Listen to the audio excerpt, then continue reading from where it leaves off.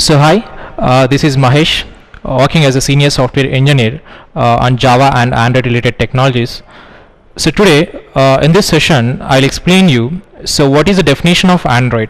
So generally my friends and my colleagues are ask a question: Android is a operating system or Android is a programming language?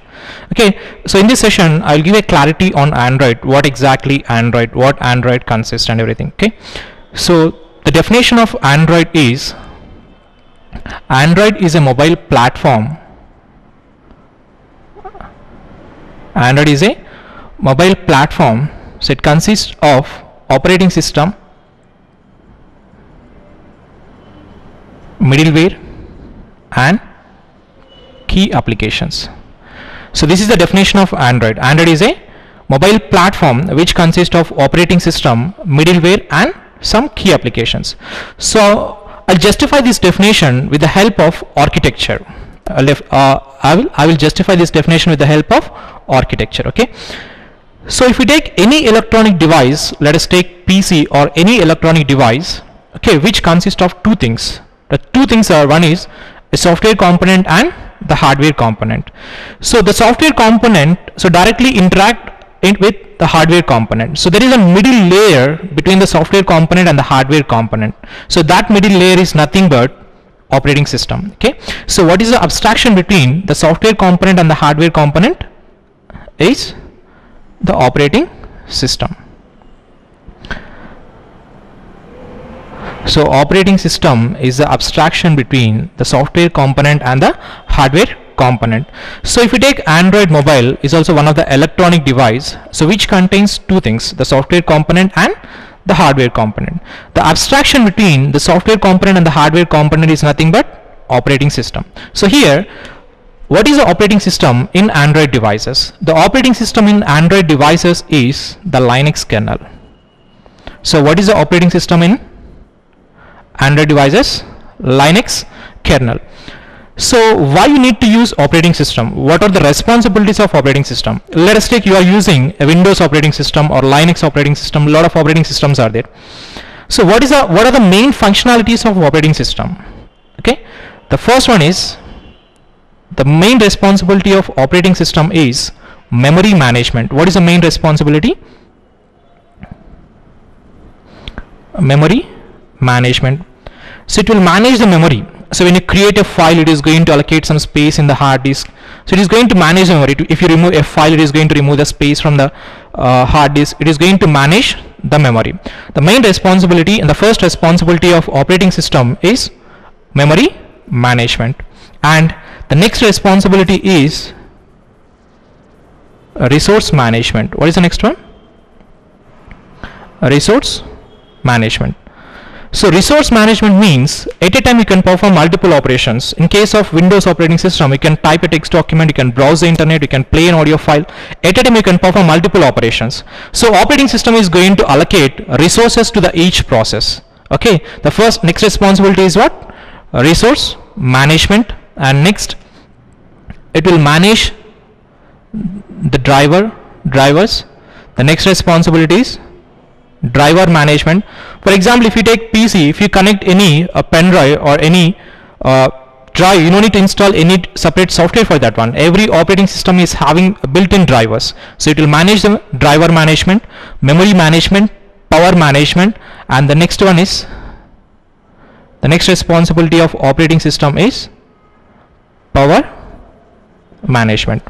So it will manage the power. So these are the responsibilities of operating system: memory management, next resource management, power management and driver management. These are the responsibilities of operating system. So here in Android platform, so what is the operating system? Linux kernel is the operating system. And next I'll explain you why I'm drawing all these things, okay, at end. And the first component is the Android applications. The first component is what? Android applications, or we call this one is the software component.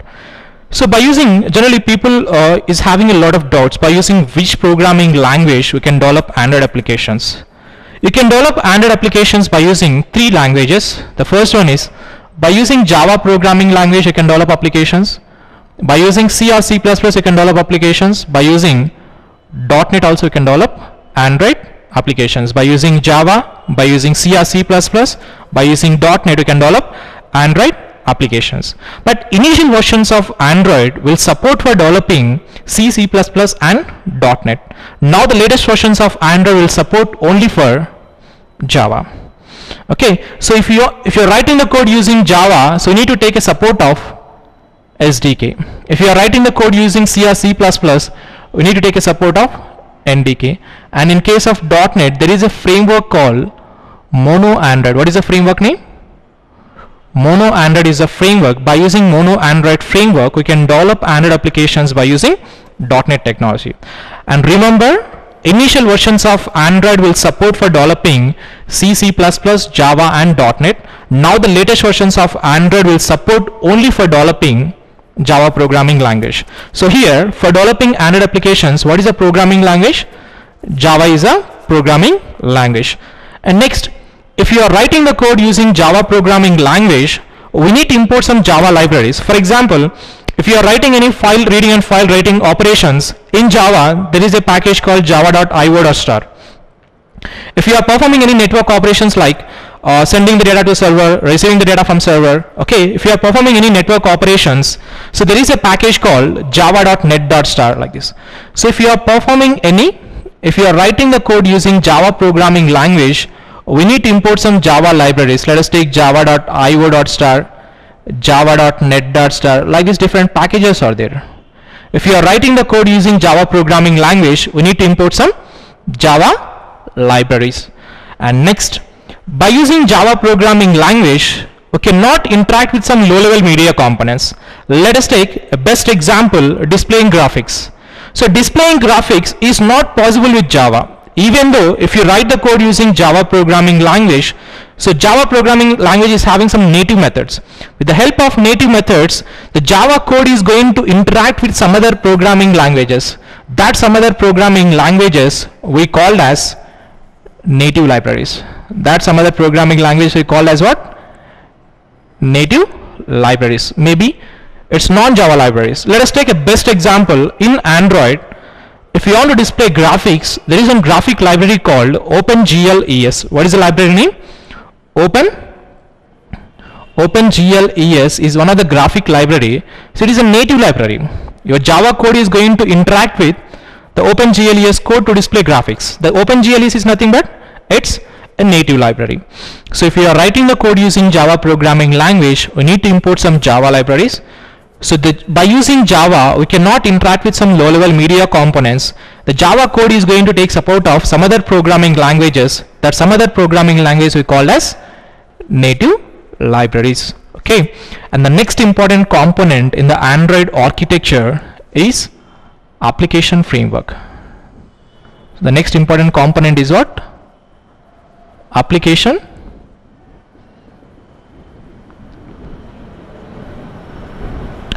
framework. So what is the responsibility of application framework? Generally in the market, the people says developing Android applications are easier than compared to Java or .NET. How it is easier? Let us take, just to print a hello world message, you need to write 1,000 lines of code. Generally no one will prefer to learn Android. Correct or not? Yes, obviously it's right. So just to print a hello world statement, you need to write 1,000 lines of code. Then no one will prefer to learn Android. So how Android application development is easier? So why the people are why the people are saying how Android application development is easier? Because Android application development is easy with the help of application framework. Everything is ready-made libraries. For example, if you want to work with Wi-Fi, application framework is providing a class called Wi-Fi manager. If you want to work with Wi-Fi, you don't need to write the huge amount of code. Your application framework is providing one class called Wi-Fi manager. If you want to get the list of Wi-Fi networks, there is a method called Wi-Fi manager.getConfigured networks. You will get the total number of Wi-Fi connected devices by using this Wi-Fi manager. If you want to get your current position, so by using GPS you can get your current position.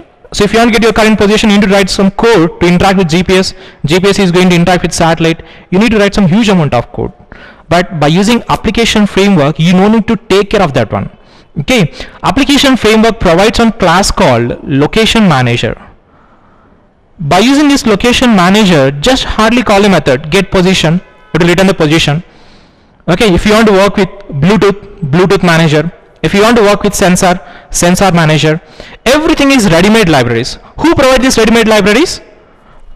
Application framework. Application framework provides infrastructures for the application development. Everything is ready-made libraries. You don't need to write a huge amount of code to get the Wi-Fi components or to get the Bluetooth components, to get your position. You don't need to write a huge amount of code. Everything is a ready-made libraries. Hardly need to call methods to get to work with that component. Okay, so application framework provides infrastructures for the application development. And next important component is Dalvik virtual machine. So hope you know the term about JVM. So JVM is termed as Java virtual machine, which is used to execute your Java bytecode. So here in Android, we are writing the code using Java. If you are writing the code using Java, JDK is going to compile your Java code and it is going to produce a file called .class file. So this one we call as Java bytecode. In Android, DVM takes the Java bytecode as input and it is going to produce a lightweight format called .dex. Why you need to convert? Why it converts from Java bytecode to .dex? Why not Java bytecode? Because Java bytecode is suitable for heavyweight applications like PCs. But here, in case of mobiles, we don't have that much power capacity. We don't have that much memory capacity. We don't have that much RAM capacity. So we need a lightweight format than the Java bytecode. So that's why DVM takes a Java bytecode as input. It follows some compression techniques. It reduces the redundant information in the classes and it is going to produce a single file called .dex. Imagine in your application there are 1,000 classes are there. All the 1,000 classes are going to be converted into a single file with extension .dex. Dex is termed as Dalvik executable code. So we'll discuss about DVM in the next sessions, in depth about DVM. Okay, so here this is the architecture of Android. This is the architecture of Android. Recall the definition of Android. What is Android? Android is a mobile platform which consists of operating system, middleware and key applications. Android is a mobile platform which consists of operating system, middleware and key applications. So here, what is the operating system in Android? Linux kernel is the operating system. The application framework and libraries part are called as middleware and these are the key applications. So from the architecture, we define the definition. It is a mobile platform. And remember one thing, it's not an operating system, it's not a programming language. And it is a mobile platform which consists of operating system, middleware and key applications. This is the definition and architecture of Android. Okay, from the architecture we define the definition. Okay, it's not a programming language, it's not an operating system. Remember this point. Okay, so this is about Android. So in the next session we'll discuss about why you need to select Android. What are the advantages of Android? There are a lot of other mobile platforms are there like iOS, Symbian, BlackBerry. So what are the advantages in Android? We'll discuss in the next session.